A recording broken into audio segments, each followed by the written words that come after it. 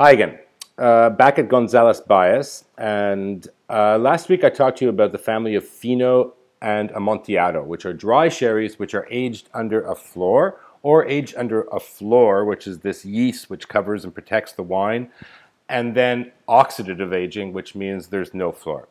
Now, I'm going to talk to you today about a different family of sherries, and this one's a little bit more confusing. This is the family of essentially Olorosos, cream sherries, medium sherries, and very, very sweet sherries. Now, the big difference between the two is that this one does not get aged under a floor. It's always in contact with oxygen. Now, we're going to start with the Oloroso, which is this one right here. So, an Oloroso is when the winemaker makes his wine out of Palomino, just like Fino's. What he'll do is that immediately he will bring it up, he will fortify it, he will add alcohol to bring it up to 18%, roughly.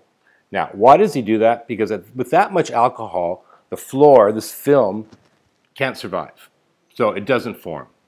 So what you end up having is a wine from the very beginning that's in touch with oxygen, which, when you look at the color here,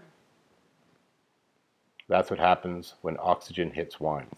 Now, an Oloroso is dry. You'll find nuts, figs, dried dates, all sorts of dried fruits, very, very complex.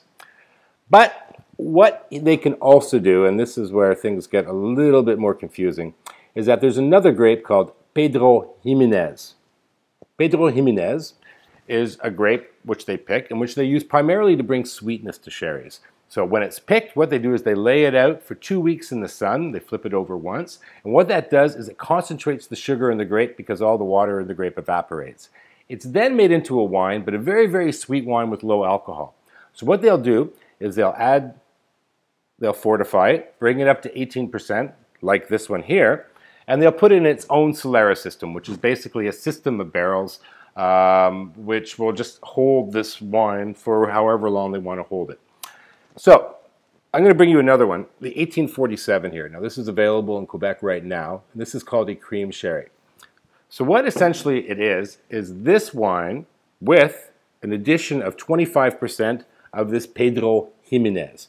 And what that does is that it brings a certain amount of sweetness. So after 4 years, the winemaker will say, okay, I'm going to want to make this wine here into this. You'll take 25% of the volume, add it, and then the two will age together, and the result will be this, a cream sherry. So for those of you who like your sherries a little bit sweeter, that's what you go for. If you want it a little bit drier, very complex, oxidized, so with lots of nuts, figs, dates, and stuff like that, you go right here.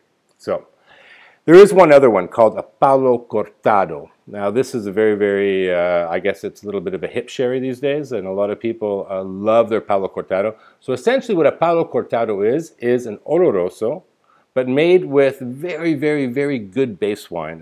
When the winemaker finds something which is extremely complex and extremely delicate, he'll get, okay, this I want it to be a Palo Cortado. So what he's going to do, he's going to age it like an Oloroso, and this can be aged anywhere from 8 to, I know, I've tasted Palos. What's the